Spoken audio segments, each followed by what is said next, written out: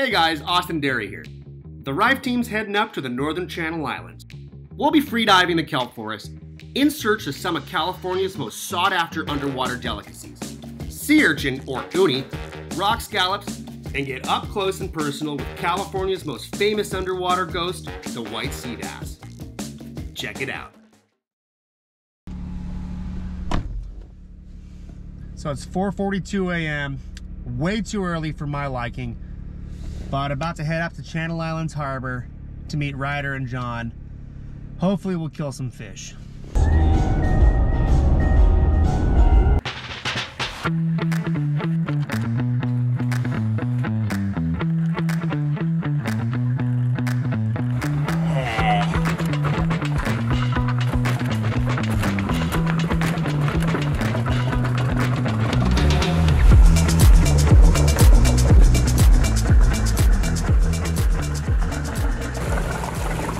Ryder Devoe! Hey, what's up, guys? Today we're heading out to the Channel Islands in search of some white sea bass. I'm with Austin Derry and John Dornellas, and hopefully we have a good day of diving. Going to a new place for me. I've been out for white sea bass, but whenever I've been here, it's never the right season.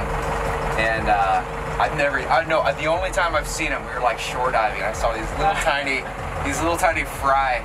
So we're gonna go and see. Maybe there's white sea bass, maybe there's not. Either way, we're gonna be in the water, so can't complain about that.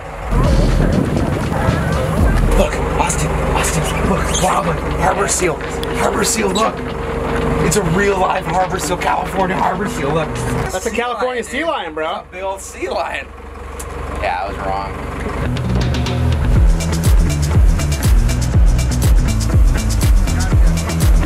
After a short boat ride, we finally arrived at the islands, hoping and praying we'd get a glimpse of the rare and elusive white sea bass.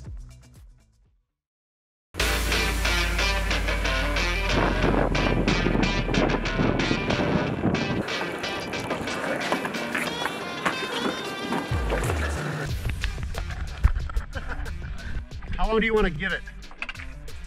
Honestly, Half hour? no, we should look around for at least an hour. Okay.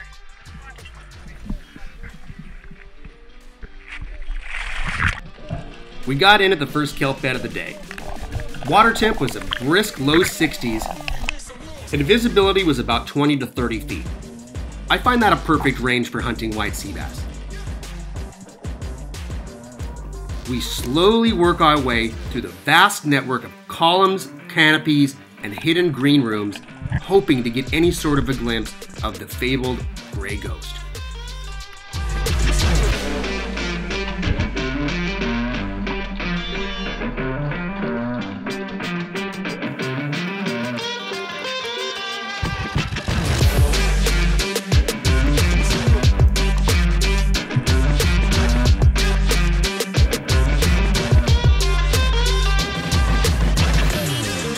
Without much action, we decided to head back to the boat, move up the island, and try some new spots.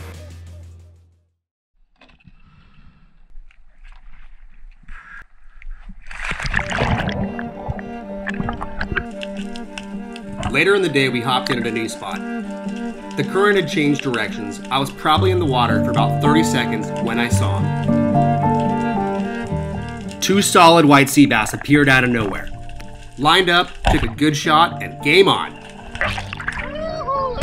After letting the fish run for a few seconds, I slowly apply pressure, which usually causes them to turn in a circle, wrapping themselves up in the kelp. I finally felt that line come to a pause, so it was time to track down the fish. This point is nerve-wracking because you don't know for sure if you're going to find a tangled up white sea bass, empty shaft, or a 7-gill shark tearing bites out of the fish. Zigzagged my way through the forest, chasing down that shooting line, which thankfully was only wrapped around one stalk, cut it off, and began pulling the fish to the surface.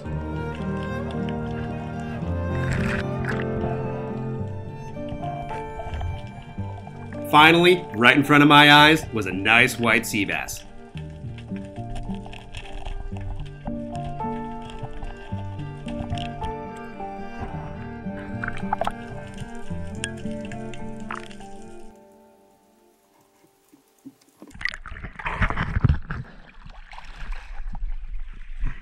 I finally got the monkey off my back.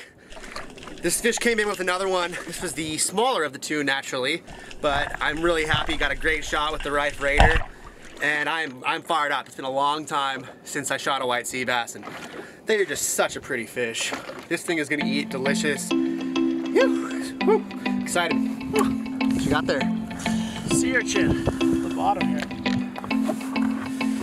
Had to grab one of these urchins off the bottom, try it out. So we're gonna crack it open, see if it's any good.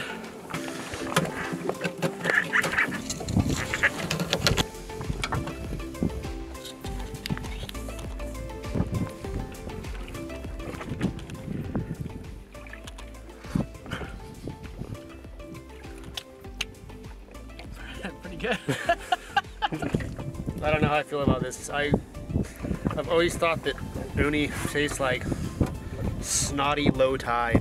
So let's see if it's good a couple minutes after coming out of the water.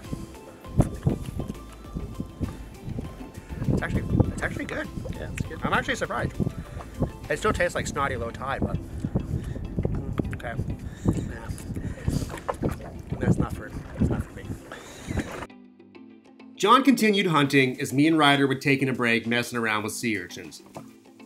John started screaming from across the kelp bed, so we bring the boat over to find him holding up his very first white sea bass. A nice fish in the mid 40-pound range.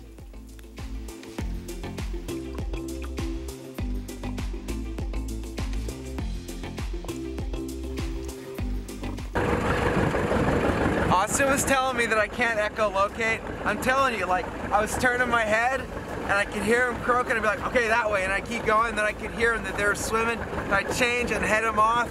Sure enough, Austin's wrong. You can echolocate as a human. Yee-hoo! Marauder 55 does it.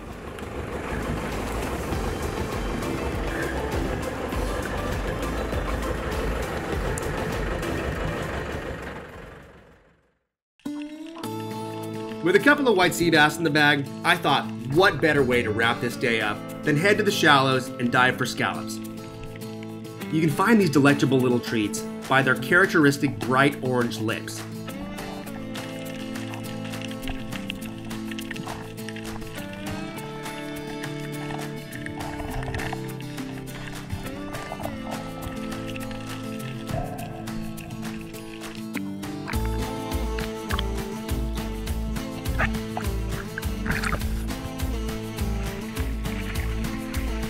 All right, which one do you want me to eat? Just try one of these things. They're super sweet. I want to know what you think of it. The whole thing, no? Yeah. No, just the white stuff. Just cut the whole thing and then you can scoop everything off the bottom.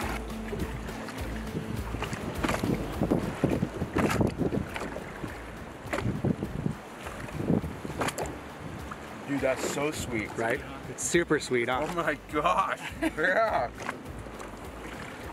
Yeah, that's the wiener. They say that thing helps to... It's an aphrodisiac. Yeah. We eat the ones in the... We eat those here too. They're great. No, you don't. Austin, stop lying. No, you don't. Oh, those things open up super simple, huh? Dude, that is absolutely delicious. Told you. He doesn't eat anything. Oh, no. It's like so sweet, man. That's unbelievable. Bottoms up. You guys should have fed each other. That would have been.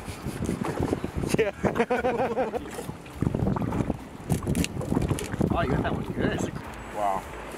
Dude. Thank you for turning me on to this. This is right. What a successful day. Harvesting a bounty of scallops, uni, and white sea bass, all while diving the incredible Channel Islands kelp forest with some great people. Can't ask for much more than that. Hit that subscribe button and come along as the adventures continue.